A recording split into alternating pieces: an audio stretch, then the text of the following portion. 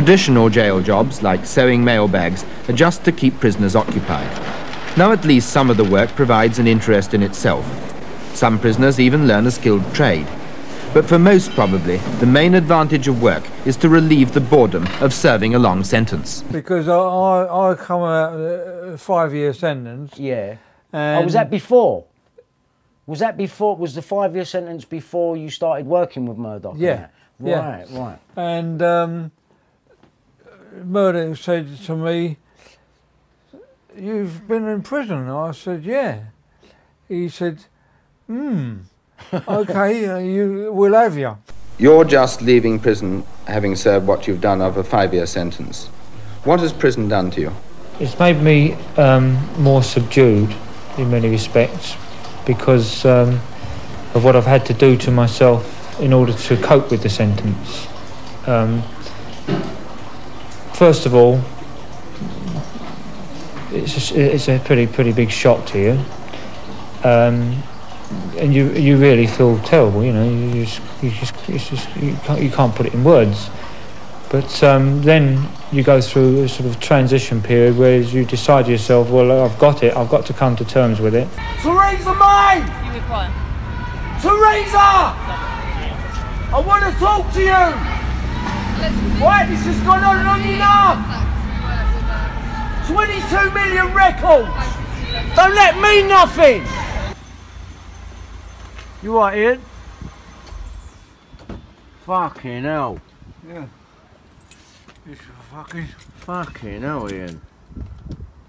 Yeah, fucking Murdoch done it, the cunt. You've been involved in so many stories, like 40 front-page stories. Yeah. And out of those 40 front-page stories, roughly how many of those 40 stories were fake? All of them. I made it all up! I made it all up! Anything you want to say to Murdoch? Quite frankly, every type of crime which you could almost think of, I've been told in detail by inmates how to do it. Not because I want to do it, but it's the sort of conversation that goes on in prison. Years ago, when I was young, there was Ray Chapman, Jerry Brown, all the News of the World reporters, and Ian as their photographer. Yeah. And they come onto our manor, and what they was looking for was people to make up stories. Well, what they did, Ray Chapman would come in with a script. He would pay people to rehearse the script with him. Yeah. And then once they had it off to Pat, he would then record it. So it seemed like a true interview, when in fact it wasn't. He'd bunged them a few quid, and these people didn't know what they was talking about, but they just read the script. They just read the script, got paid, and then he'd want photographs, because you had to have photographic evidence to prove the thing. So they would pay people. I mean, they paid me, and they paid a load of other people. And what we was really acting a part. It was like theatre. I've got a guy called Roger Simpson. Roger Simpson. This is the guy, another journalist. Yeah. And he walked out when he saw Ray Chapman fucking his 15-year-old. Yeah.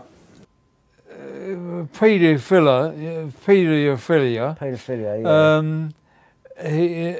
He knew Ray Chapman had done that. Ray Chapman. And Ray Chapman was the guy, you'd worked with him before in the past. And what was he? Was he a journalist? Yeah. He's a journalist. News of the World journalist, Ray Chapman.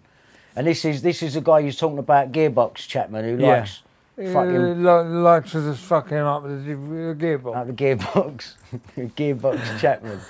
So, so Gearbox Chapman, like you was mentioning the paedophilia and stuff. So, what's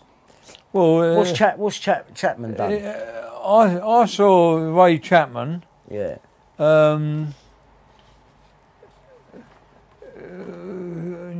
That birdie was only 15. She was 15. And that's a girl you were doing a story on. Yeah. And what was that story about? On the game at King's Cross. Right. So she's a bird. She's on the game. She's 15. She shouldn't be.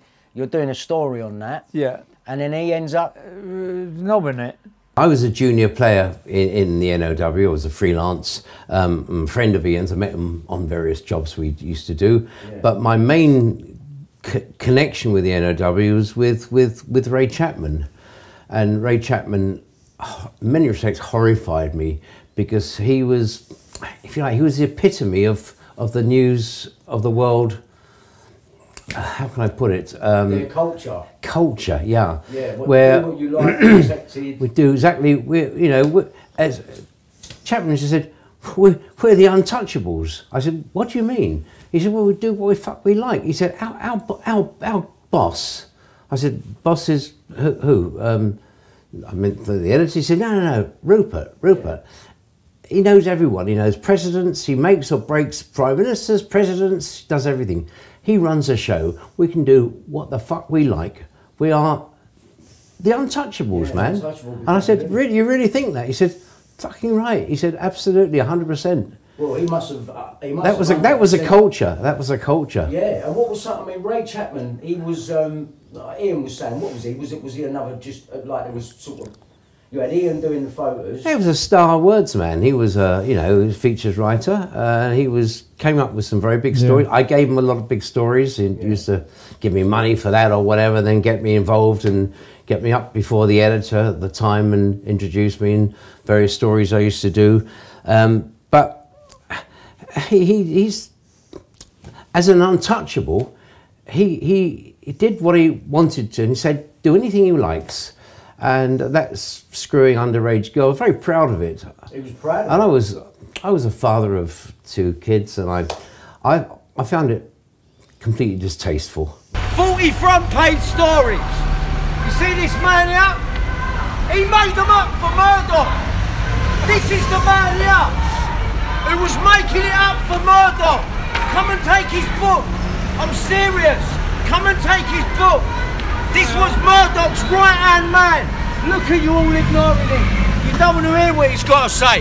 You know why you don't want to hear what he's got to say? Because it's all in that book. Murdoch hired paedophiles. Yeah, Rupert Murdoch hired paedophiles.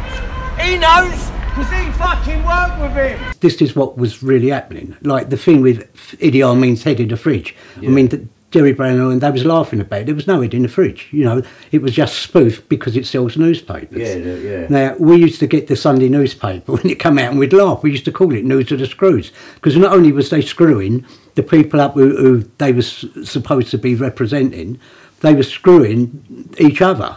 Yeah. I mean, they called it News of the Screws. It was the biggest sex, dope and alcoholic ring I'd ever seen in my life. Right? All the reporters were either drunk, paedophiles, maybe, you know, all the sort of filth. The News of the World Nurse. All the filth they was writing about, they was doing it, but they weren't only doing it with the people they was paying, like the prostitutes and that they was paying, they was doing it with each other. I took that photograph and hold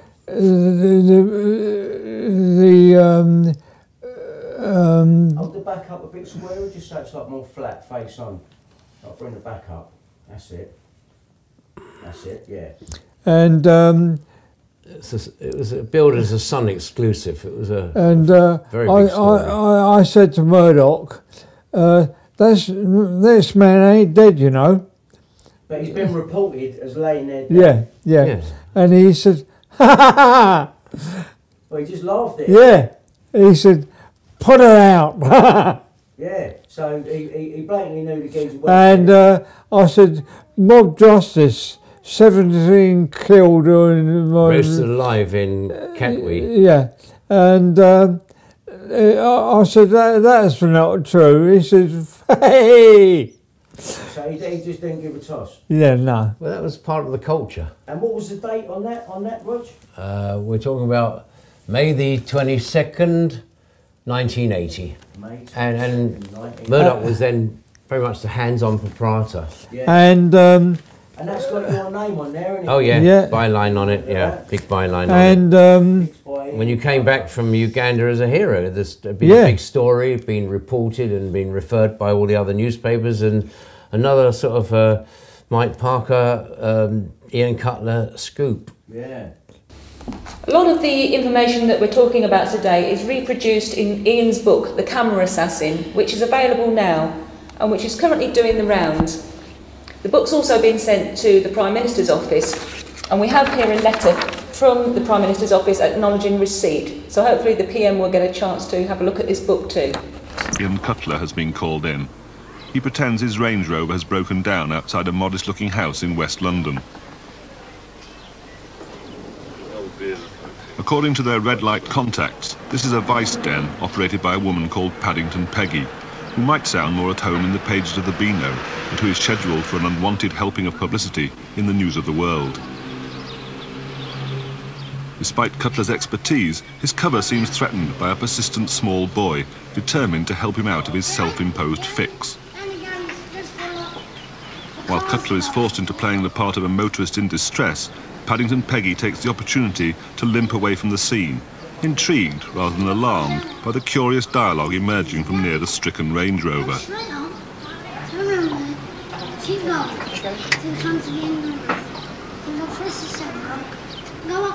By the time Cutler persuades his Good Samaritan to leave him alone, it's too late.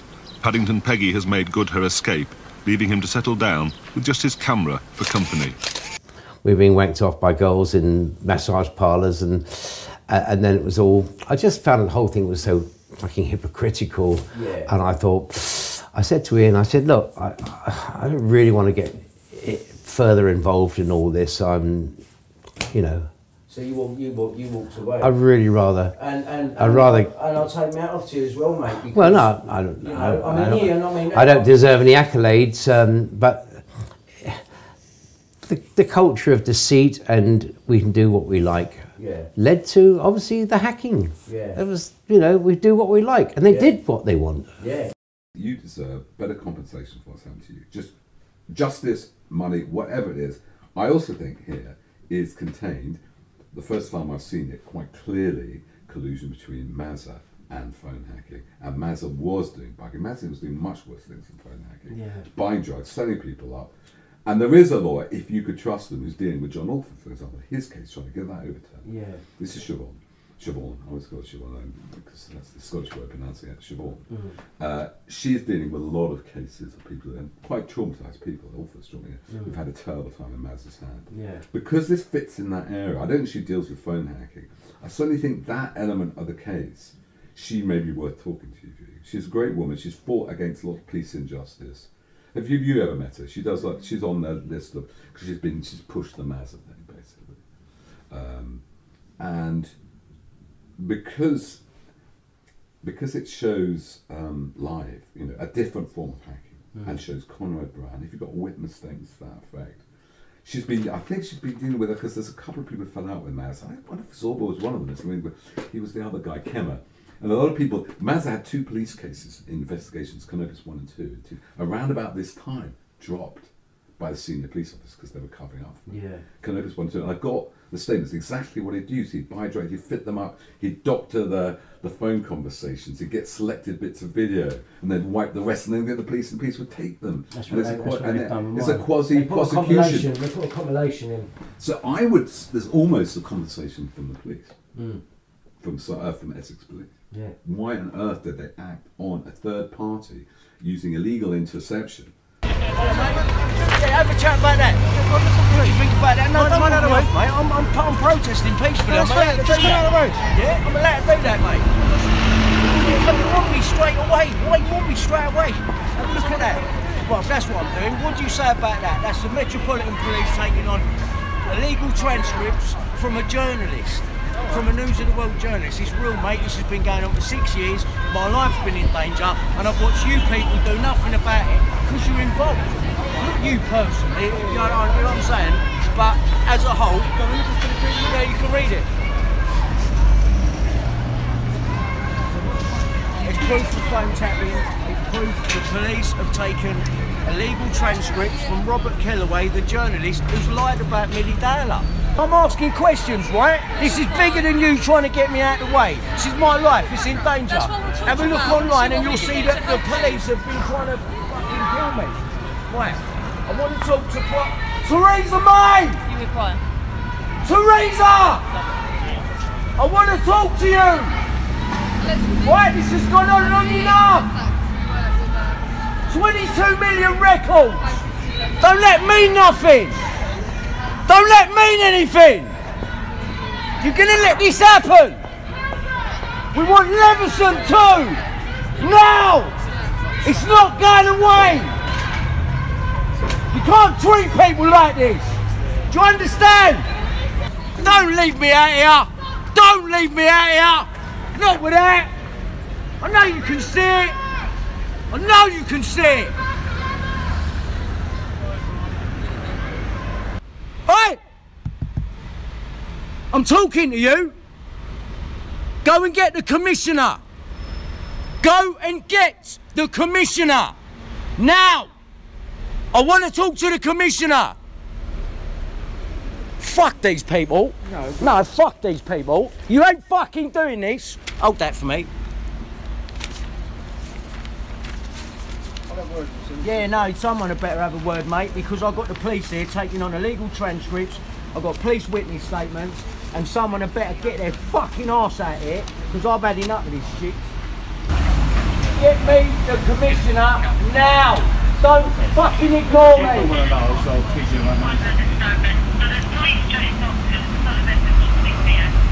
What's this? It's for me, is it? That's for you. That's for me. Why are you called the old girl? Why can't I talk to the people in here? Is that, I thought I weren't getting fucked about. Right, let's go, Ian. Come on, let's have this.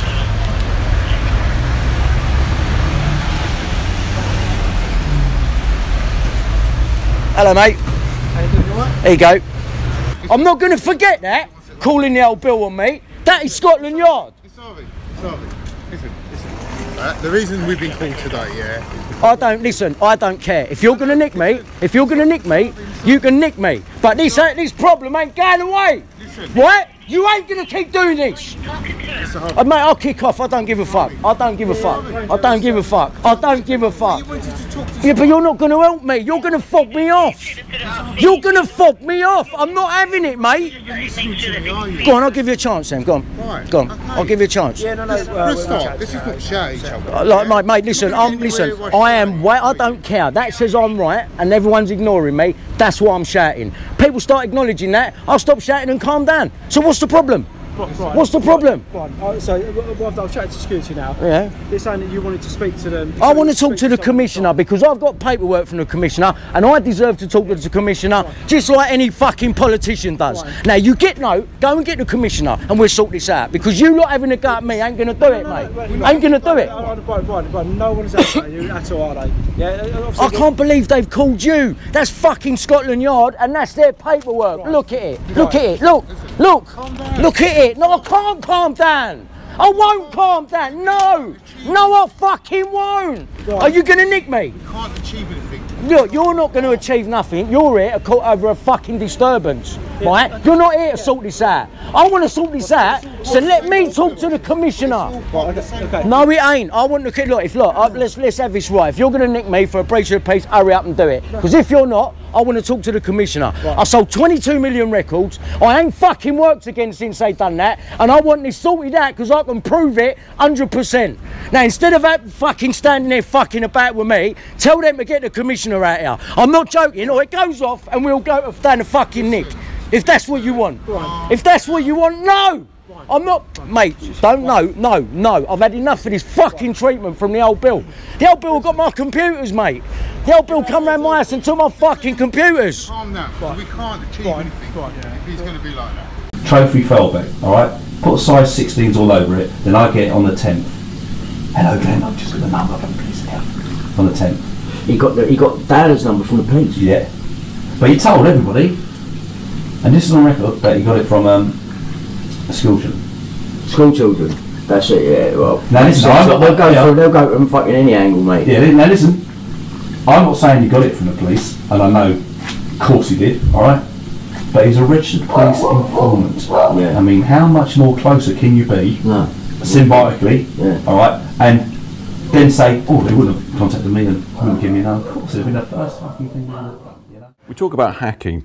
This is a violent, emotional invasion. You're destroying their lives because their nearest and dearest, as they perceive it, are betraying them because someone's giving them stuff to the papers that could only have come from them as they see it. That is a terrifying thing to do. You were in a bubble, to use the word, where the objective was very simple. Just get the story. Just get it. No matter what. no matter what.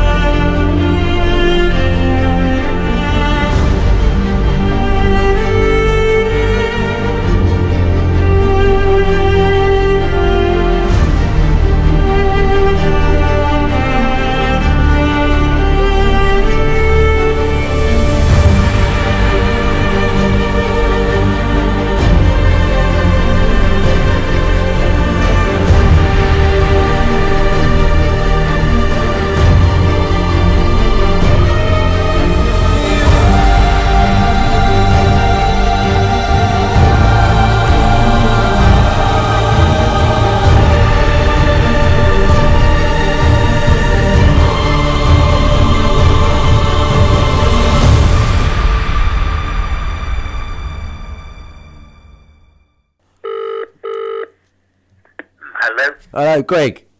Yes. Hello, mate. It's Brian. Yeah, hi, Brian. How you doing, alright?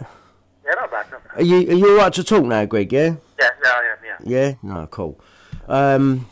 Yeah. So, I mean, really. I can't see how you think I can.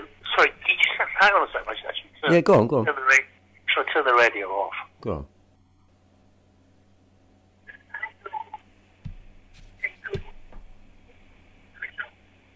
Yeah, right. Sorry about that. Yeah. Yeah, go on, mate. I'm just wondering how you think that I can assist you in this. Well, I mean, all you can really do is confirm. You know what I mean? Because, I mean, look, What is it you want me to confirm? Well, look, Greg, you know what I mean? Kellaway's talking to you over his shoulder. You're the news editor at the time, so you're the one in the middle that makes this corporate, because you're the one sending them to Chinkford to do this job. Now, you're going to know the truth behind this job, and they know they set me up. Why did they set me up, Greg? Why am I being targeted? Who's behind the targeting? I personally, I'm not even bothered about going for you, Greg. I want to know why I'm being targeted and who these people are and why it is. Has this got something to do with? Look, just be straight with me, Greg, man, because I'm carrying on no matter what. Yeah. Yeah. Right. Yeah, so just level with me, because I'm not. You know, if you was me, you'd be the same. This is wrong what these people have done to me, and now I've got absolute proof against them. I'm watching everyone cover it up, Greg, and I'm not having it. I'm not having it, mate. I'm not having it. I'm going back to Downing Street, and I'm going to make that woman talk to me, because this evidence here is overwhelming. Here you go, everyone. I'm not here for no reason. Right, that's proof of phone tapping. The lying, never seen inquiry. All of it. It's all been theatre. All of it is theatre. That is proof. The Leveson inquiry was theatre. That is the police taking on illegal transcripts from a News of the World journalist, and not just any News of the World journalist, the journalist that hacked Millie Dowling's phone. Alright, just take a good look at it, everyone. Because these people would like to paint me like I'm a nutcase. But the only way to get through is to scream and shout and show you the evidence. There it is. Alright, there it is. I'm not mad, man. It's real. It's real. Right? Remember that you saw this. All of you, with your camera phones. Film it. It's real. I don't do this for the fun of it. Right? You've seen that now. You're supposed to act upon that. None of you are acting upon it. You like stand there and make me look like a nutcase. It's wrong what you're doing. You don't do your jobs. Why don't you do your jobs? Why are you protecting her with guns? Yeah, because she's a fucking criminal. That's why. That's the criminal in there. Fucking people, you make me sick. 22 million records. And you look at me like I'm a piece of shit. fucking wankers, mate!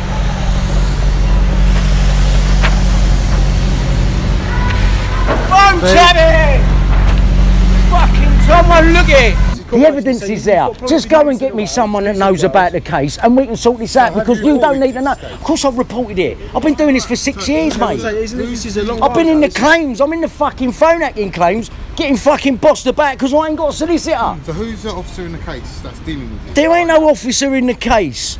It's come from the solicitor that won my case in 2003 against the News of the World, and I found out he's been working for them and Duncan Larkham from the News of the World. Right now, listen, they cut these notes. The guy from News of the World, then. Oh, fuck, man, I can't do this no more, mate. Sorry, this is really annoying me because there's nothing you can do about it, and there's nothing you can do about it. So I'm going to hang about it. But there's nothing anyone here right this second. It's Scotland Yard, mate. Fuck's sake!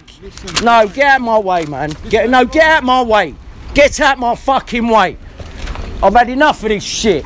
Right, are you going to get the commissioner or not? Because now you've called the fucking police on me and you're the ones that are acting illegally, mate. You're the ones that are acting illegal. Illegal! Illegal! Listen, right. Don't keep touching me, mate. Don't keep touching me, please. Right, well, arrest me then. We'll give you like, these guys have to be right, give a statement, give a statement. Right, okay. Let's do it, because you're going to paper why you done it. You know that, don't you? Brian, yes. Brian, honestly, listen to me.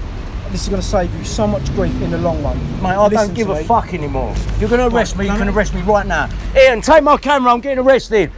It doesn't matter who's in power, I have to do a job. Right, I appreciate that. I appreciate that. Yeah. But I asked you a question. Are you Are shouting? you doing it? But are you? He's not listen, here. I've got to shout because none of you are listening, and it ain't funny, mate. Do you think child abuse is funny? Do you think the drugging and raping of children in the music industry is funny? Do you think the admission of a murder to a boy is funny? And he knows about it. He knows about it. Oh, let's go! Let's go! Let's fucking go! Let's go! Let's go! Let's go! No, let's go! Let's go! Let's go the long way about it. No, I don't want to talk to you no more because you ain't know about it. The problem that you've got, or they've got, is you've got Robert Kellaway on the 2nd of the 5th 02 transcribing all of his illegal recordings supplied to him by Comrade Brown, his sidekick, another News International employee. And then at the same date, at the same time, you've got Glenn Mulcair over here doing the mobile on the Thursday, 2nd of the 5th 02. You're both from the News of the World, you're all working together. Now here's the thing, if Comrade Brown exclusively works with Mazza Mahmood, and Peter Jukes is right about that, then Comrade Brown is doing recordings of me for Robert Kellaway. Robert Kellaway is doing me at exactly the same time Mulcair's doing me. So we've got a triangle of people here now. We've got Kellaway, we've got Mulcair, and we've got Comrade Brown. So have I just tied Glenn Mulcair to the fake shake?